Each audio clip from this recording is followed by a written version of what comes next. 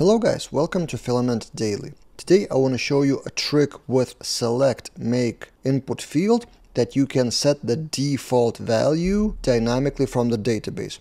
So an example is from our CRM course on Laravel Daily, where we have customers list and there are pipeline stages of those customers, and you can move the customers from stage to stage. And for that we have an action in the table called move to stage, and see the stage lead.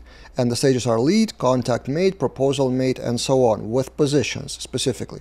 And when you click move to stage, there's a pop-up modal window with the default value of contact made, which is by default the next one from the current one lead. If we click, for example, a customer with contact made, move to stage, the default status suggested is the next one from contact made. So how to implement that? Here's the code. First, custom action of table. This is in a customer resource. You do action make and you provide the form, which would automatically open up the modal window. And that form has two fields and we're interested in that select.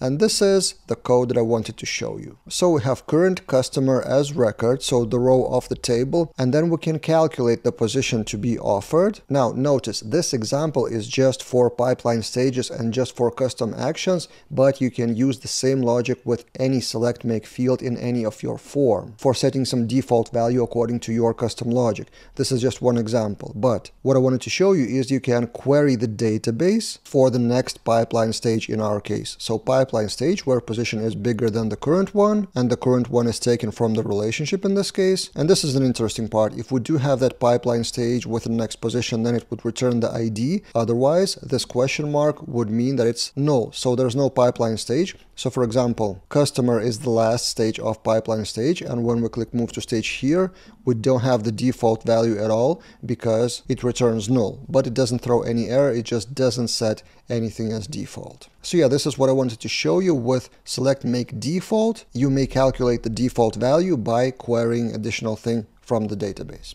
If you want more tips like this one, subscribe to the channel and see you guys in those other videos.